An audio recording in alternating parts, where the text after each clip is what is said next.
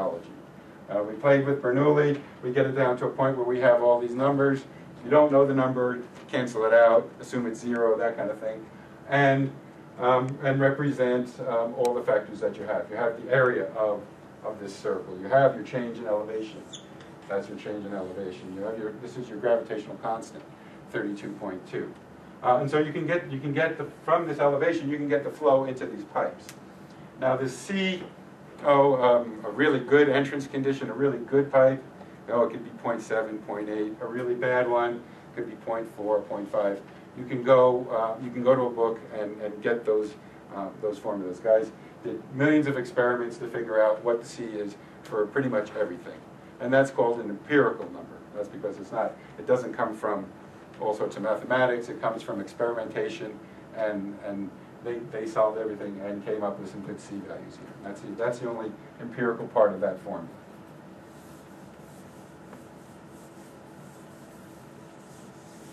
Now there are several other formulas that are derived or semi-derived, and that one is for orifice flow. Getting water into an orifice, and almost always that orifice flow is going to dictate how much water you're going to get through that pipe. That pipe could be at a great slope, but usually the dictating factor is entrance condition, how much you can get in there. Another big one that we use all the time, and we'll skip the mathematics. Let's just go flow over a weir. Flow is equal to CLH to the 3/2. That's flow over a weir, usually a sharp-crested weir. And a lot of this has been derived from Bernoulli and from equations. When you see these really nice exponents and things like that, you know that part of it is derived. When you come up to a coefficient, you know that's something they derived empirically. They did a lot of experimentation. So for C, on the best sharp-crested weir you could ever have, C is going to be 3.3. A normal sharp-crested weir, a normal weir in operation, if you're going to use this equation a lot, use 3.0. That's going to get you close to where you want to be. And if you're dealing with a broad-crested weir where there's other hydraulics involved, the C can get down to a 2.7. But in normal operations, think 3.0 when you're thinking CLH to the 3/2. And this is an equation you can use in the field also. You see a foot of water going over, and that's great if there's a foot of water going over a weir, a 10-foot weir. So length is 10, H is 1, C is 3. How much water we got going over that weir? 30 CFS. And that's easy because 1 to the 3/2 power is going to be 1. But it would say in the field if H is 3. You say, how am I going to do that? In the field, you can just cube it first, 3 cubed, and then take the square root. So you can actually do 3/2 powers in the field. And again, this was largely derived from mathematics, and then all the fudge factor. The fudge factor is in there with the C. Feet per second. And that comes out in CFS. Yep. A last one, well, is a triangular weir. Again, that is derived the same kind of way. It's equal to a K factor times H to the 5/2. That's for a triangular weir, and you can go in your hydrology textbook and get your different values for K. Now let's say a flume. We've dealt with we deal with flumes a lot, and flumes are great because flumes, entrance to a flume, the method there is get the water into a subcritical state, deep, slow, not a lot of momentum, so that the water basically falls into your flume, and at the measuring point, the critical point, it goes critical. And then the bottom of the flume, the water comes out supercritical, and then eventually jumps back up to a subcritical method like it does in a rapid in a river. And so the key to a flume is getting it to there where it's critical flow, and you're measuring the critical depth, and it can only have one depth for that. It's not subcritical, it's not supercritical. You measure it at the critical point. And for flumes, they're also different. That they've come up with some basic derived formulas, but most of it is empirical. For example, for flume width, a throat width between 2 and 8 feet. The equation for a flume is 4b, b is the width, times the height, that's the elevation that you're measuring in your flume, to the 1.58 V, with B to the 0.026 factor. We can see that, you know, a lot of this is probably derived.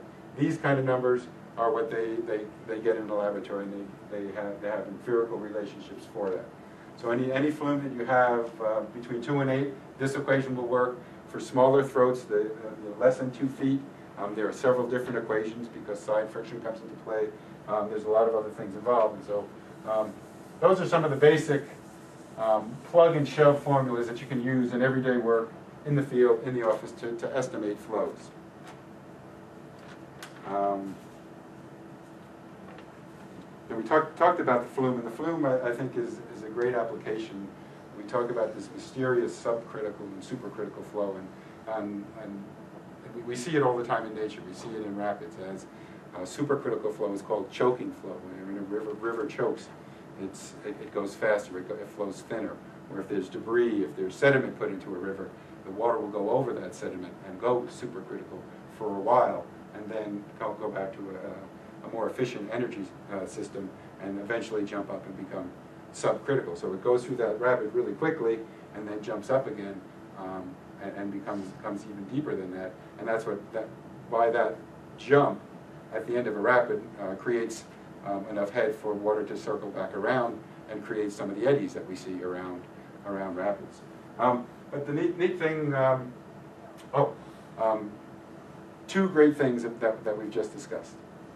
We talked about weir flow, and we talked about orifice flow. Some people in dams use orifices for spillways. Some people use weirs.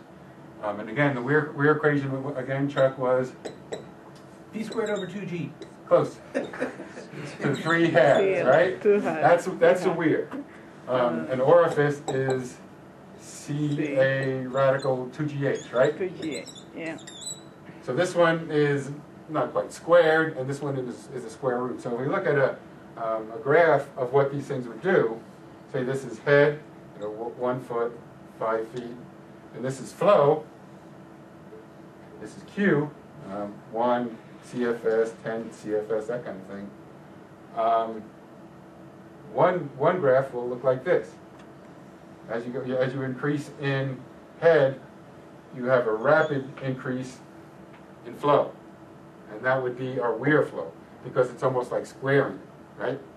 The exponent is greater than 1, you get this kind of action. So a little bit of head on a weir gives you a lot more flow, and that's why weir are so much more efficient than, say, pipe flow. The pipe flow thing, we're taking the square root of the head. That's bad. So that fairly quickly in the calculations, you'll see that adding a lot of head is not going to give you much more flow out of it. So that's why in dam safety we use a lot of weir overflow spillways. And any kind of design you're doing with canals or anything like that, if you can focus on weirs, it's going to give you a lot more capacity in almost every situation. And it's not going to get clogged. That's correct.